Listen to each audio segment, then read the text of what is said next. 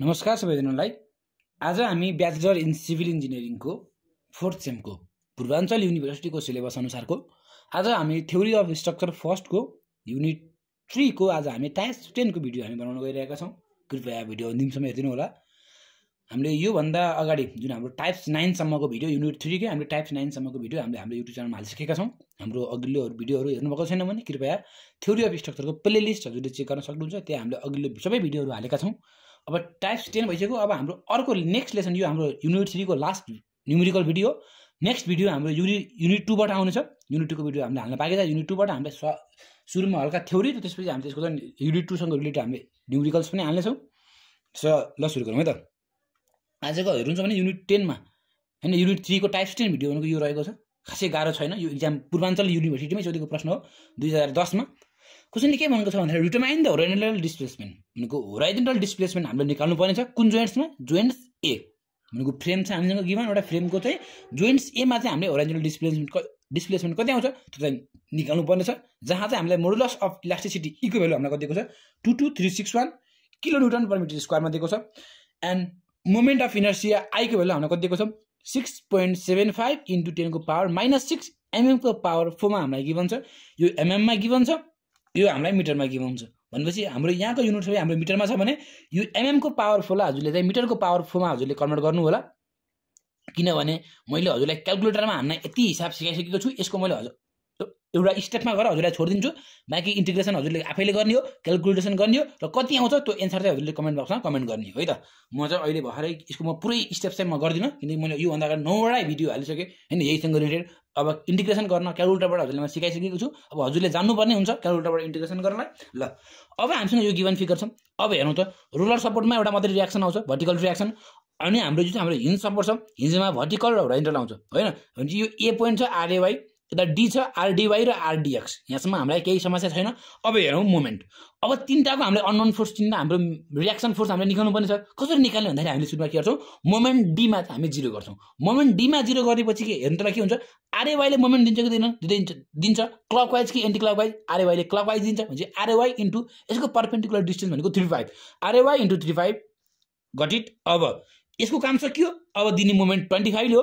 25 ले क्लकवाइज दिन्छ कि एन्टी क्लकवाइज दिन्छ? एन्टी क्लकवाइज मोमेन्ट दिन्छ। डी मा आउँदा यसरी घुम्ने हो नि त एन्टी क्लकवाइज भने डी ले एन्टी क्लकवाइज दिन्छ -25 इन्टु यसले यसको परपेन्डिकुलर डिस्टेन्स भनेको यहाँदेखि यहाँसम्मको 3.5 हो। 3.5 हजुर 1 घटाएपछि यहाँदेखि यहाँको 2.5 हो भने 25 इन्टु 2.5 माइनस। अब यो 10 ले पोइन्ट लोडले पनि दिने कुरो भयो। क्लकवाइज दिन्छ कि एन्टी क्लकवाइज दिन्छ? पोइन्ट लोडले पनि एन्टी क्लकवाइज दिन्छ भने 10 इन्टु यहाँदेखि यहाँसम्मको डिस्टेन्स। यहाँदेखि यहाँ टोटल 4 छ, यहाँदेखि यहाँ 1 छ भने यहाँदेखि यहाँसम्म कति हुँदैछ 3 हुँदैछ भने 10 इन्टु 3 माइनस। अब यो युडिएलले पनि दिने भयो नि 5 इन्टु टोटल डिस्टेन्स भनेको 4 इन्टु यसले यसको इन्टेन्सिटी सेन्टरबाट लाग्ने हो भने 4/2 5 इन्टु 4 इन्टु 4/2 भने यहाँबाट हाम्रो के आयो आरएवाई को भ्यालु सहिलेसँग हजुरले क्याल्कुलेट गर्न सक्नुहुन्छ। जहाँ चाहिँ मेरो आरएवाई को भ्यालु पोजिटिभ आयो भने आरएवाई को भ्यालु 37.85 आयो। सकियो गट इट। यहाँसम्म हाम्रो काम सकियो। अब एवाई आयो। अब के गर्ने summation vertical force equal to 0 गर्ने। अपवार्ड फोर्सलाई पोजिटिभ माने भने यो पोजिटिभ तर यो 25 चाहिँ हाम्रो के हुन्छ नेगेटिभ हुन्छ भने यो प्लस यो -25 इज इक्वल टु 0 यो प्लस यो इज इक्वल टु यो हेर्नुहुन्छ भने अब यहाँबाट हजुरले चाहिँ आरएवाई को भ्यालुलाई उता लानु छ भने के हुन्छ आरडीवाई इज इक्वल टु आरडी के अरे 25 माइनस 35.85 गर्नुपर्ने हुन्छ। यहाँबाट आरडीवाई को भ्यालु के मतलब नेगेटिभमा आउँछ। वास्तवमा यो आरडीवाई भन्ने रियाक्सन फोर्स चाहिँ हाम्रो यो सपोर्टमा डाउनवर्ड डिरेक्सनतिर लाग्ने रहेछ भन्ने कुरा हामीले थाहा पाइसकेको छ होइन र। ल अब summation होराइजोनटल force is equal to 0 भन्छ। यहाँ हेर्नुहुन्छ भने आरडीएक्स यतालाई पोजिटिभ मान्छ भने आरडीएक्स माइनस यताबाट कति हुन्छ 10 अनि -5 इन्टु 4 होइन। हेर्नु त आरडीएक्स -10 -5 इन्टु 4 भने आरडीएक्स इक्वल के भयो यो माइनस +10 भयो। यो -5 इन्टु 4 के भयो +5 इन्टु 4 भयो भने हेर्नुले भन्छ आरडीएक्स भ्यालु आइगएन। मैले एउटा स्टेप्स अलि जम्प गरेर लेखेको त्यही भएर हजुरले बुझ्नुहुन्छ कि बुझ्दैन। यो समेसन होराइजोनटल फोर्स इक्वल टु 0 गरेर गरे हो। यो चाहिँ summation vertical force equal to 0 गरेर गरे हो है त। ठिक छ। यसलाई पनि त्यतिको हाम्रो खासै समस्या छैन। अब मेन समस्या भनेको के हो भन्दाखेरि अब क्वेशनले सोधेको त हामीलाई होराइजोनटल डिस्प्लेसमेन्ट 8.A हो। एमा हामीले होराइजोनटल डिस्प्लेसमेन्ट निकाल्नु पर्ने छ भने गिभन लोडहरु हटाइदिउँ। यो चाहिँ हाम्रो कुन सिस्टम भयो थाहा छैन। यो सिस्टमलाई हामीले एमपी सिस्टम भन्छौँ र यो गिभन सबै लोड हामीले हटाएर हामीले 1 किलोन्युटन फोर्स अप्लाई गरेर एमा हामीले 1 किलोन्युटन फोर्स अप्लाई गरेर त्यहाँबाट निकाल्ने रियाक्सन त्यस्तो त्यो मेम्बरलाई त्यो सिस्टमलाई हामीले के भन्छौँ एमबार सिस्टम भन्छौँ। एमपी सिस्टमलाई हामीले सल्भ गरिसकेका छौँ। एमपी सिस्टमलाई राखेर एमपी सिस्टमलाई हामीले लिएर हामीले रियाक्सन फोर्स निकालिसकेका छौँ। अब गिभन सबै लोडहरू हटाउने हेर्नु त ल, यो लोड भनेको यो युडिएल पनि हटाइदिएँ मैले दाजु आउँदाखेरि, यो माथिको यो पोइन्ट लोड पनि हटाइदिएँ मैले यहाँ आउँदाखेरि, यो पोइन्ट लोड पनि हटाइदिएँ मैले एउटा आउँदाखेरि। मैले सिर्फ के मात्र राखेँ भन्दाखेरि हामीलाई सोधेको क्वेसनले होरिजोन्टल डिस्प्लेसमेन्ट एट पोइन्ट ए हो भने पोइन्ट एमा मैले होरिजोन्टल डिस्प्लेसमेन्ट मैले यो डिरेक्सनतिर माने कति माने 1 किलोन्युटन। जहिले पनि हजुरले 1 किलोन्युटन फोर्स मानेर हजुरले चाहिँ गर्नुपर्ने हुन्छ। कुरो बुझ्नु भयो नि हैन? ल यति कुरो बुझ्नु भयो भने अब त हाम्रो काम सकिहाल्यो। अब के गर्ने, अब फेरि अब हामीले 1 किलोन्युटन फोर्स राख्दाखेरि अब आरएवाई आरडीवाई र आरडीएक्स भ्यालु निकाल्ने। अब हेर्नु त ल, मोमेन्ट एट एमा मोमेन्ट 0 गर्नुभयो भने के हुन्छ, केले मोमेन्ट दिन्छ, मोमेन्ट दिन्छ भनेको एले मोमेन्ट दिने कुरो भन, मोमेन्ट दिने एले हो। आरडीवाई इन्टु एले ट्राभल गर्ने डिस्टेन्स भनेको 35 माइनस किनकि यो एन्टी क्लकवाइज हो, माइनस आरडीवाई इन्टु 3.5 अरू छ त अरूले दिन्छ रियाक्सन दिँदैन भने इक्वल टु 0। यहाँबाट आरडीवाई भ्यालु 0 आइसक्यो। आरडीवाई भ्यालु 0 आइसकेपछि भर्टिकल फोर्सलाई पोजिटिभ मान्यो भने आरडीवाई प्लस आरएवाई इक्वल टु 0 भने आरएवाई पनि 0 आयो होइन र। अब हेर्नुहुन्छ भने होरिजोन्टल फोर्सलाई पोजिटिभ मान्छ भने यो डिरेक्सनलाई पोजिटिभ मान्नुहुन्छ भने RDX positive minus 1 is equal to 0 RDX is equal to 1 गडिट। ल अब के गर्ने भन्दाखेरि अब चाहिँ हामीले पोर्सन अनि ओरिजिन लिमिट इआई अनि मोमेन्ट फेरि एउटा एम बारको एउटा एमपीको हैन, अनि यो राखेर चाहिँ हाम्रो सानो एउटा टेबल बनाउँछौँ। यसपछि हजुरले हेर्नु होला, यहाँ मैले एउटा टेबल बनाएको भन्छु, यहाँ हामीसँग टेबल पनि रेडी छ। अब पोर्सन सुरुमा हामीले पोर्सन लिनु पर्यो। पोर्सनको लागि हामीसँग के पोर्सन छ भन्दाखेरि एउटा हामीसँग एबी पोर्सन छ, एउटा बिएफ पोर्सन छ, एउटा एफसी पोर्सन छ हामीसँग, अर्को सीई पोर्सन छ हामीसँग, अर्को इडी पोर्सन छ हामीसँग। जम्मा जम्मी एउटा दुईटा तीनटा चारवटा पाँचवटा पोर्सन छ। मैले यहाँ पाँचवटा पोर्सन एउटा दुईटा तीनटा चारवटा पाँचवटा लेखिसकेँ। अब ओरिजिन मैले केमा आफूले मान्ने हो, ओरिजिन चाहिँ कताले के मान्दाखेरि आफूलाई सजिलो हुन्छ, आफैले डिटरमाइन गर्ने हो। मैले ओरिजिन यसको लागि मैले एबीको लागि मैले ए ओरिजिन माने, बिएफको लागि मैले यक्स माने, एफसीको लागि मैले एफलाई ओरिजिन माने, सीईको लागि मैले ईलाई ओरिजिन माने र चाहिँ इडीको लागि मैले चाहिँ डीलाई ओरिजिन माने। ओरिजिन आफूले मान्ने हो, जहाँ मान्दा पनि हुन्छ। मैले यहाँ लेखेको पनि छु ओरिजिनलाई केलाई माने भनेर, यहाँ हेर्न सक्नुहुन्छ। अब इआईको लागि के छ भन्दाखेरि यो मेम्बरको लागि एबीको लागि इआई नै छ, बिएफको लागि 2EI, एफसीको लागि 2EI। बिएफ र एफसीलाई के छ 2EI छ, अनि बाँकी यतापट्टिको लागिलाई फेरि के छ भन्दाखेरि EI छ, सीईलाई पनि अनि डीईलाई पनि के छ EI नै छ। भनेपछि अब हामी के गर्छौँ भन्दा यो पनि भयो। अब लिमिट हेर्नुहुन्छ भने एदेखि बीको लिमिट भनेको 0 देखि 4 हो, बीदेखि एफको लिमिट भनेको 0 देखि 1 हो, एफसीको लागि लिमिट भनेको 0 देखि यो लेन्थ कति हो भन्दाखेरि अल टुगेदर 3.5 छ, यहाँ 1 छ भने यो 2.5 भयो भने चाहिँ एफसीको लागि लिमिट भनेको कति भयो 2.5 भयो, सीईको लागि लिमिट भनेको 1 भयो, अनि इडीको लागि लिमिट भनेको कति भयो 4 - 1 गर्नु छ भने 3 भयो भने चाहिँ 3 भयो लिमिट। मैले यहाँ लेखेको कुरा पनि हजुरले बुझिसक्नु होला, 0 देखि 3 सबै कुराहरू बुझिदिनु भयो। अब एमपी सिस्टम भनेको गिभन लोडले गर्दाखेरि मोमेन्ट निकाल्छौँ हामीले एमा। अब हामी एमा मोमेन्ट निकाल्ने भने यतापट्टि यसले त मोमेन्ट दिने कुरो भएन, यो पोइन्टमा मोमेन्ट के भयो 0 भयो, सिधै मैले के लेखेँ 0 लेखेँ, गटिट।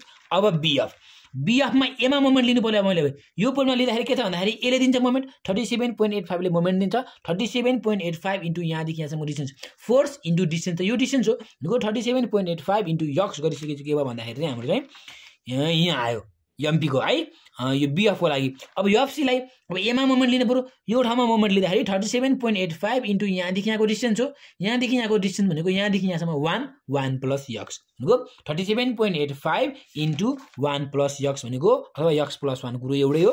अब यसले दिने भयो, यसले त एन्टी क्लकवाइजमा दिन्छ भने -25 इन्टु यक्स यहाँ -25 इन्टु यक्स छ। अब सीईको लागि हामी गर्छौँ भने सीईको लागि यहाँ हो, मैले लिमिट कहाँबाट सीटलाई मैले यसरी पर्सेन्ट काटेँ, मैले इलाई लिमिट के अरे इमा मैले लेखेँ भने के अरे ओरिजिन लेखेँ भने के हुन्छ भन्दाखेरि हेर्नु है। अब मैले एमा मैले डीमा लेखेको मैले डीमा निकालेको रियाक्सन फोर्स त मेरो नेगेटिभ आएको थियो होइन र, डीवाईको मेरो त नेगेटिभ आएको छ, त्यो तलतिर आयो के, नेगेटिभ आएको कारणले गर्दा के भयो तलतिर आयो, त्यही भएर मेरो डीवाई नेगेटिभ छ।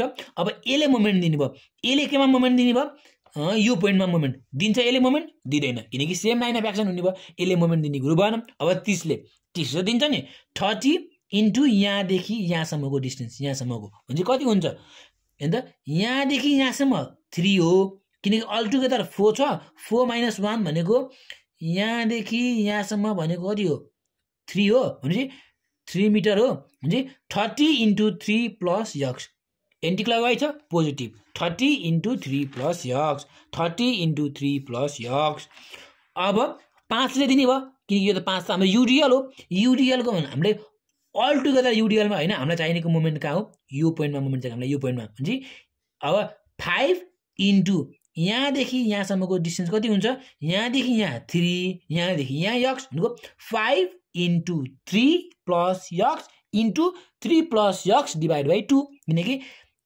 5 इन्टु 3 प्लस यक्स भनेको यो भयो इन्टु 3 प्लस यक्सको सेन्टरदेखि यहाँसम्मको डिस्टेन्स हो भने यसले के भयो यसले त क्लकवाइज दिने भयो क्लकवाइज त नेगेटिभ भयो राइटमा भने -5 into 3 plus x into 3 plus x divide by 2 हिँड्दै माइनस छ 5 into 3 plus x into 3 plus x divide by 2 अब यो 10 ले पनि त दिने भयो मोमेन्ट एमा 10 ले मोमेन्ट के दिन्छ एन्टी क्लकवाइज दिन्छ के रे क्लकवाइज दिन्छ 10 ले क्लकवाइज भनेको के हो नेगेटिभ हो -10 into x -10 into x got it अब निकाल्नु पर्यो मोमेन्ट हामीले यो पोइन्टमा निकाल्न 30 ले दिने भयो 30 इन्टु यहाँदेखि यहाँसम्मको डिस्टेन्स यक्स हो 30 इन्टु यक्स पोजिटिभ भयो 30 इन्टु यक्स अब यो 5 ले पनि दिने भयो युडिएलले यसरी घुम्ने भयो भने यसले के घुम्ने भयो क्लकवाइज घुम्ने भयो नेगेटिभ भयो भने 5 इन्टु यक्स बाई 2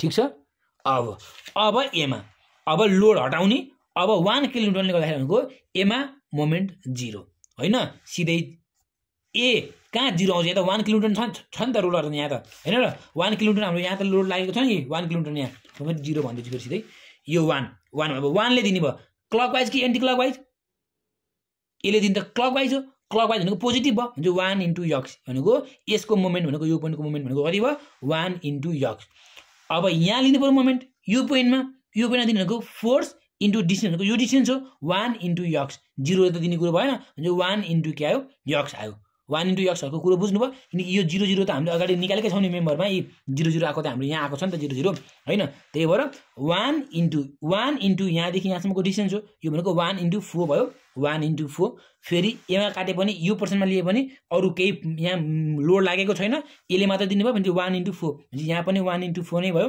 1 इन्टु 4 अब मैले यहाँ निकाल्नु पर्यो यहाँ निकाल्नको लागि मोमेन्ट भनेको मेरो 0 ले दिने कुरो भएन 1 ले दिने भयो 1 इन्टु यहाँदेखि यहाँसम्मको डिस्टेन्स 3 हो 1 इन्टु 3 प्लस यक्स के छ एन्टी क्लकवाइज छ पोजिटिभ भयो 1 इन्टु 3 प्लस यक्स अब यो पोइन्टमा लिनु पर्यो यो पोइन्टमा भनेको 1 इन्टु यक्स भनेको 1 इन्टु यक्स अब टेबल बनाउने टेबल त हामीले यत्रो हिसाब गरिसक्यौँ टेबल त थाहै आइहाल्छ फर्मुला भनेको del A equal to summation MP am bar dx divide by EI हो अब होइन अब सुरुको लागि हेर्नुहुन्छ भने मैले सुरुमा म के गर्छु भन्दाखेरि हेर्नु है अब यो टर्म्स त 0 भयो यो टर्म्स नलिए पनि भयो किनकि एमपी इन्टु एम बार हो 0 ले मल्टिप्लाई होल टर्मै 0 हुन्छ यो नलिनु भयो अब यसको लागि लिमिट भनेको मेरो 0 देखि 1 भयो लिमिट एमपी भनेको यो एम बार भनेको यो इन्टु यो गर्नु पर्यो यो इन्टु यो डिभाइड बाई यसको लागि त इआई त 2इआई हो भने यो इन्टु यो डिएक्स डिभाइड बाई 2इआई यसै गरी फेरि यो इन्टु यो लिमिट अथवा इन्टिग्रेसन 0 देखि 2.5 यो टर्म्स इन्टु यो टर्म्स डिभाइड बाई 2इआई हो सकिन्छ यसमा पनि यो माथिको हो यति टर्म यो माइनस होइन फेरि यति टर्म इन्टु यो डिभाइड बाई इआई हो यसको फेरि लिमिट भनेको 0 देखि 1 यहाँ 10 - 10x छुटेको कारणले गर्दा मैले यस्तो माथि लेखिदिएको छु यहाँ बुझ्नु होला यो क्यालकुलेटरमा दिन्छ क्यालकुलेटरमा हान्न जान्नु होला सिक्नु होला क्यालकुलेटरमा अनि यो इन्टु यो गर्नु पर्यो यो इन्टु यो गर्दाखेरि चाहिँ हाम्रो त अब यसको लागि लिमिट भनेको 0 देखि 3 भयो इआई नै भयो यो भयो अब मैले कुनै एउटा चाहिँ मैले गरेर देखाइदिन्छु क्यालकुलेटरमा कसरी गर्ने भनेर त्यही हिसाबले हजुरले क्यालकुलेट गर्नु भने मिल्छ नमिल्ने होइन होइन इन्टिग्रेसन 0 देखि 1 सम्म सुरुकै गरिदिन्छु सजिलो गर्ने किन गाह्रो गर्ने अरू त गरिहाल्छ नि केटाहरूले 37.85 अल्फा एक्स तेरि के हुन्छ यार x into 4 divide by 2 EI हो। EI लाई कन्स्ट्यान्ट राख मैले हामीले EI कन्स्ट्यान्ट राख EI को टर्ममा लेखौँ न भ्यालु भनेको कति आयो 37.85 37.85 डिभाइड बाई EI प्लस यो पनि एउटा गर्दिम न सजिलो हुन्छ अरु त आफै गरिहाल्छन् 0 देखि लिमिट 2.5 हो यसको लागि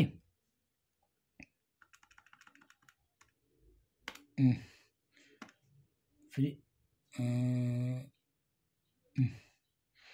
37.85 अल्फा x प्लस 37.85 मैले लाइक फर्दर गरिस है क्याल्कुलेटर है फेरि यहाँ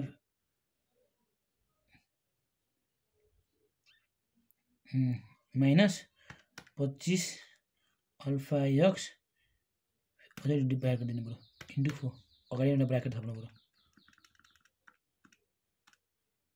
ब्राकेट अपन 2 EI हो 2 कुरो बुझ्नु भयो कि भएन यो गरेको 37.85 x भनेको a ले यसलाई मल्टिप्लाई गर्ने 37.85 x हुन्छ a ले यसलाई मल्टिप्लाई गर्दाखेरि प्लस 37.85 हुन्छ प्लस 37.85 अब अनि minus 25x minus 25x into यो 4 छ यो 4 ले यसलाई मल्टिप्लाई गर्नु पर्यो डिभाइड बाई 2 पनि गरे मेरो फेरि प्रायः चाहिँ क्याल्कुलेसन चाहिँ मेरो धेरै रङ भइरहेको हुन्छ क्या त्यो भएर यो आफूले यसो क्याल्कुलेटर चाहिँ आफै हान्नु होला हैन एउटा प्रोसेस चाहिँ म सिकाइदिन्छु कसरी गर्ने भनेर क्याल्कुलेटर चाहिँ हजुरले आफैले हान्नु होला सिमिलरली यसै गरी यो पनि हजुरले क्याल्कुलेटरमा हान्नु होला यो पनि क्याल्कुलेटरमा हान्नु होला लास्टमा चाहिँ सबै कुरा जोड्नु होला अनि डिभाइड बाई EI को टर्ममा एन्सर आउँछ जहाँ चाहिँ E को भ्यालु हामीलाई क्वेशनले अलरेडी गिभन होला हैन E हामीलाई अलरेडी गिभन छ हैन यो भ्यालु राख्नु होला I पनि यो mm को पावर फर्ममा छ यसलाई मिटरको पावर फर्ममा कन्भर्ट गर्नु होला अनि IJ राख्नु होला यहाँबाट जति आउँछ त्यो नै हाम्रो के भन्दा फाइनल चाहिँ डिस्प्लेसमेन्ट आउँछ ओरिएन्टल डिस्प्लेसमेन्ट यति गरिसकेपछि यो टाइप्सको न्युमेरिकल पनि सकियो हैन टाइप्स 10 को न्युमेरिकल पनि सकियो नेक्स्ट टाइप्सको न्युमेरिकल लिएर हामी फेरि हेर्नु उपस्थित हुनेछौँ त्यति जेलसम्मलाई गुड बाई टेक केयर